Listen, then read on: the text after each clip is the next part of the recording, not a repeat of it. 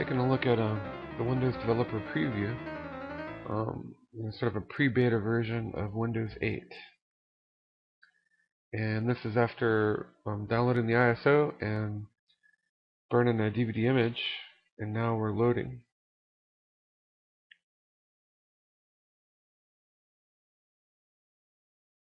And I'm just going to walk through a basic installation. It's just like Windows 7 so far. And we'll accept the license terms using a beta. And let's do custom since we are unallocated disk space. And just like Windows 7, you could go and you could create partitions and you could specify, a file system that way. So if I were to do that, it might create additional partitions, and just like Windows 7, it'll create a system partition. So notice, with Windows 7, a lot of times it'll do like 100 megabyte, FAT32 system partition. Here it's 350 megabytes. But either way, or I could have just clicked on next and the wizard would have configured the unallocated space accordingly, just like Windows 7.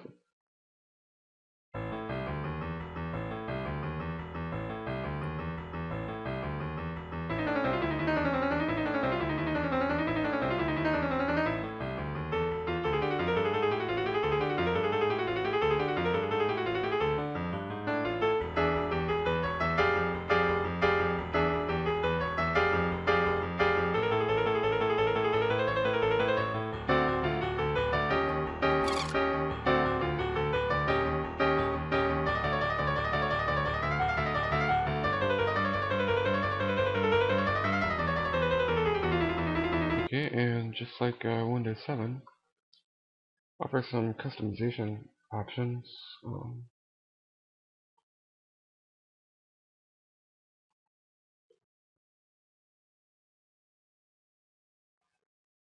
And you can kind of use the default express settings, or you can walk through and customize it. You're back here.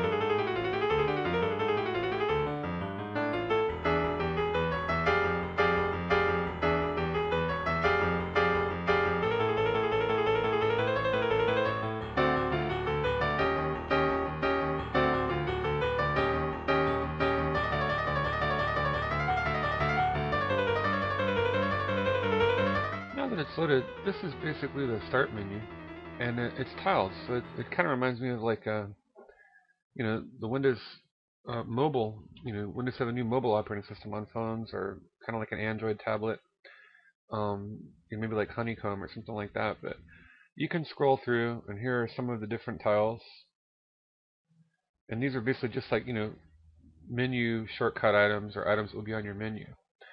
And not all of this is just sort of a developer preview. It's not even really a beta yet, but you can see some of the apps that you might have, and you just click on a tile to run that program, and that's what it'll look like. And I can't say I'm a big fan of that, but they'll probably give you a way to customize the shell to make it like Windows 7 if you want, or to kind of customize it to your preference. Let's look at some of these links that do work. So I'll open up Windows Explorer, and as you can see, the file system is very much, pretty much just like Windows 7. So you'll have some of the same features, the same capabilities that you're used to in Windows 7. It's just sort of that start menu, which is kind of like a I don't know, to me it's sort of like a cell phone interface. So if I hit the Windows button, it goes back to that, and then let's say I want to do Control Panel. Again, this might remind you of like an Android tablet or something, where you can kind of scroll through and set some of the settings. And notice they're calling them apps, instead of programs. So again, it's sort of that cell phone type interface. Maybe that's where we're heading. I don't know, but I like my cell phone, and I like a good Android tablet, and I also like Windows 7, but I don't necessarily want to just fuse it all into one. Who knows? Who can say? Maybe Maybe we'll get used to this in the future. Maybe this will be a better way. And then again, maybe people will say, I don't like that. I like the old interface. Guess we've all got different opinions on that, but this is just a preview. Now, if you needed to get into, more detailed settings, you can go down here and you can click on More Settings, and that kind of brings up the traditional control panel. So if I were to go here and like do small icons, there's the traditional control panel that you're used to in Windows 7. So you do still have all of those features and capabilities there.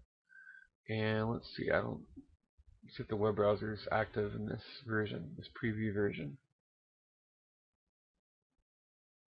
Yeah, web browser is active in this preview version. And see if I can get the tile.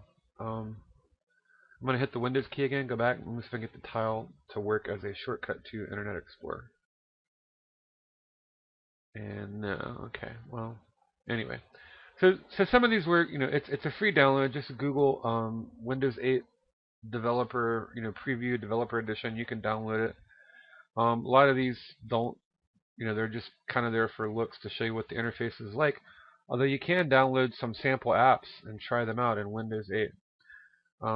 So have fun and let me know what you think. And who knows, they may modify this interface several times even before the final beta is released or before the actual production product hits the shelves.